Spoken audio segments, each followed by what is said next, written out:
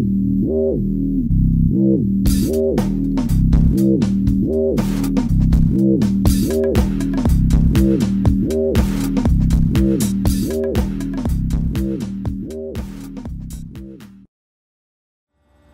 guys, this is George from Georgia One Apple, and on this video I'll be showing you how to install Windows XP Service Pack 2 on your Mac via Bootcamp. So the first thing you're going to need is a copy of Windows XP. So it can either be a legitimate copy you bought from any store in the US, or you can download a free copy like I have right here. And I don't know if you can see, I have put the serial number right here with a piece of paper with adhesive in the back, and you can do the same thing or just write it down with marker right here. And you're also gonna need to write it down in a piece of paper, so you can either have a post-it and write it down real fast and put it aside. So once you have that, you're gonna go to your utilities, Bootcamp Assistant. You're gonna open that up, and here you're gonna click continue, and this is the part where you're gonna set up how much space do you want your Windows hard drive to have. So I only have 39 gigabytes free, so I can't really put more than 39, but I'm just gonna leave it in 10 gigabytes. I'm not really gonna use it much, so I'm just gonna leave it in 10, or no, I'll just put it in 15. So you can divide equally, which I can't right now because I don't have enough space on my OS X partition, or you can use 32 for a FAT32 file system. So once you have the amount you want, you're gonna click on partition, and this should take a pretty long while depending on the amount of gigabytes you put on your partition. So once this is over, you're gonna see a Bootcamp partition right here down to your Macintosh partition, and I'll continue when this is over. Okay guys, so my Mac finished partitioning the hard drive, and now you can see I have Bootcamp partition, 15 gigabytes, and my Mac partition. So here you see the start installation CD, and what I'm going to do right now is insert my Windows CD, which I have right here. So I'm going to insert it into the super drive.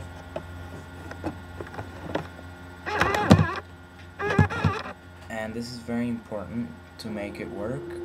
You have to wait for your Mac to recognize the CD. So you have to wait for it to show up right here, or else it won't work and it will give you an error.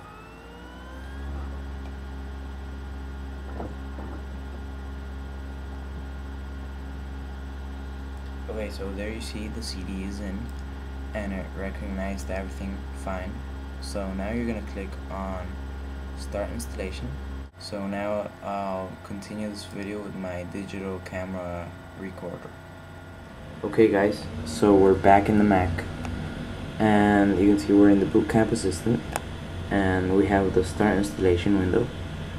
So you can see my Windows CD is already inside, and it's recognized by my Mac, and the Bootcamp partition is right there, and my Macintosh partition.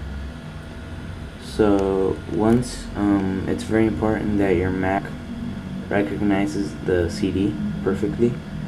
So once it's right there, you're gonna click on start installation, click on it, and your Mac should reboot into Windows setup and everything.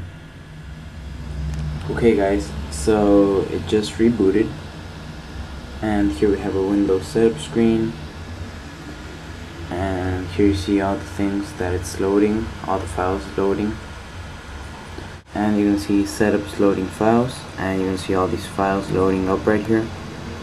So once that's done, it's gonna say setup is starting Windows, and you should see all your partitions. So I'll just continue to that part. Okay guys, so now the setup is starting up Windows, and now you should see this. Go ahead and click enter, F8 if you agree. Now you should see these partitions. So you're gonna go down to your Bootcamp partition and go ahead and click enter, and now you're gonna select your file system. So you can either use a FAT file system. This is only if you have 32 or less gigabytes, or a NTFS file system, and you can also do the quick mode of any of those. I don't recommend you converting the partition to FS or anything like that, and never leave the current file system intact. So I'm just gonna go ahead and go with the NTFS file system. Press F, and now you should see setup is formatting. So once the setup is done formatting, it's gonna start copying some files into the partition, and then it will reboot again into the Windows setup installation and everything. So I'll just jump to that part to make the video short. Okay, so it finished formatting, and now you should see this. Setup is copying some files, and this should go a bit faster than the formatting part.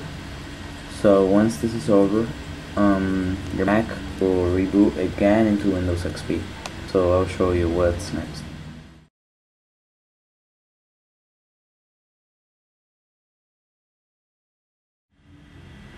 Okay, so here we have a Windows XP boot, and now you should see the setup that will take approximately 40 minutes to finish. So here you see all the features in Windows XP Source Pack 2, and here you see it takes approximately 39 minutes, 40 minutes, and then I'll show you how to install the additional drivers from OS X. Okay, so here we have the regional and language options. You can change these things by going to customize and details, and you can see the standards are English, United States, and location, United States. So I'll just click next. Here you're going to type name,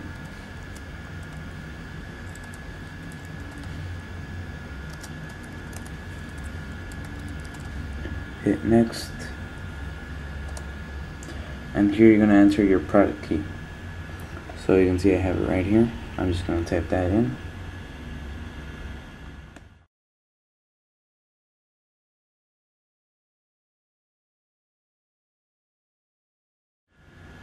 Okay, so there we have the product key, and I'm going to hit next. Here I'm going to password.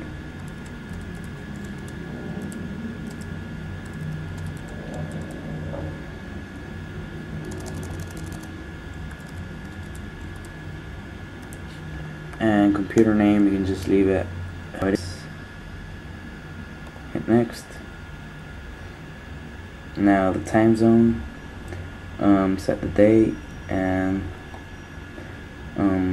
time zone, I'm just gonna select Buenos Aires, Georgetown. It's the nearest to my location, and hit next. So you should continue, and when this work finishes, you're gonna see another network settings screen. Okay, so here we have networking settings. We have typings or custom settings. I'm just gonna leave it in typical. Here, work group or anything like that, computer domain, just leave how it is unless you want to change it. And now it should continue.